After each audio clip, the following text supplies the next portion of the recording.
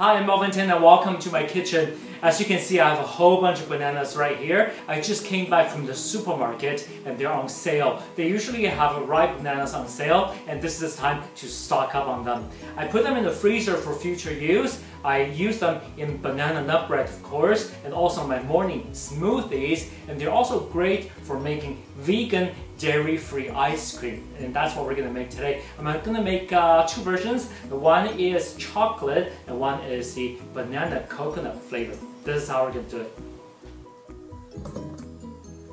Today I'm using 6 ripened bananas. For every 2 bananas you use, you want to add 1 heaping teaspoon of coconut oil. You don't have coconut oil, you don't have to add it. But by doing so, you can make the final product firmer, creamier, and taste more like conventional ice cream. Now comes the time to blend everything together. Use an immersion blender to blend everything until smooth, or you can leave some chunks in there.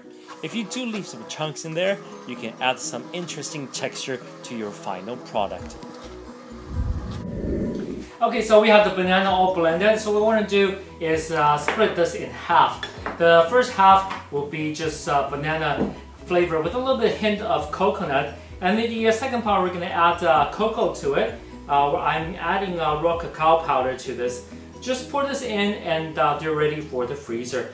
And for this banana flavor, I'm adding a little bit of cinnamon powder just to give it a hint of exoticness. And you don't have to do this if you don't like cinnamon, but I love it this way.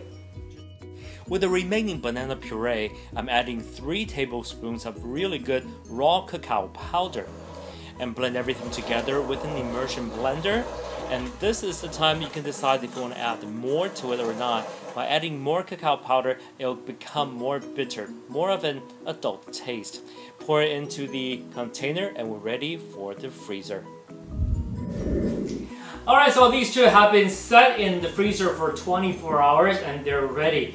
This is one way to do it. Another way is to take out the whole frozen bananas and blend them together whenever you want to eat it. So this is the way I like it because I can control how much I make and I can make a lot ahead of time. And let's see if this is set very hard, just like ice cream, because I put coconut oil in this. Creamy and smooth. This is very healthy for you, low-calorie ice cream alternative that's vegan and dairy-free. And once again, I'm Melvin Tan, and thank you for coming to my kitchen today. I hope to see you again next time.